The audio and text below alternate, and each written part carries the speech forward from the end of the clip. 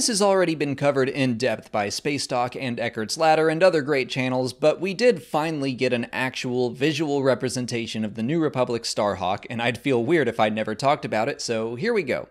The Starhawk class battleship was created for the New Republic by cobbling together disassembled Imperial ships after the Battle of Endor. It was described as having a hatchet shape with an interior full of bright, clean curves, probably something similar to the Tantive 4. More heavily armed than a Mon Calamari cruiser, it carried ion torpedoes, concussion missiles, and turbo lasers, enough to take on an Imperial Star Destroyer by itself. However, it was still outclassed by Super Star Destroyers in every area but one. The Starhawk's tractor beam was powered by magnite crystals, which gave it 10 times the strength of a normal tractor beam.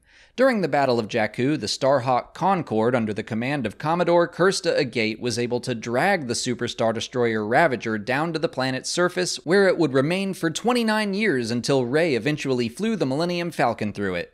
We haven't been given any official measurements for the Starhawk, but Eckert's Ladder did some good sleuthing and estimating based on some common design elements.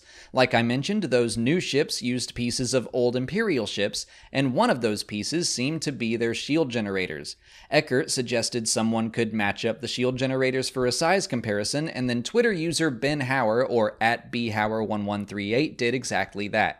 So then I slapped a line on the Star Destroyer and scaled it up until it was the same length as the Starhawk, which is about 15% larger. So if a Star Destroyer is about 1,600 meters in length, a Starhawk should be about 1,840 meters. But that's a super rough estimate. Basically, they're just a little bit bigger than a Star Destroyer.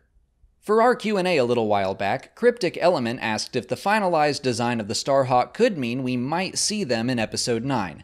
I think that's unlikely. I imagine the design was created for Star Wars Armada's purposes, and sure, it'll appear here and there in new Star Wars stories, maybe some that are currently in development. But by the time of the Rise of Skywalker, they will have been 30 years old. They are outdated technology, and the New Republic fleet was entirely destroyed in The Force Awakens.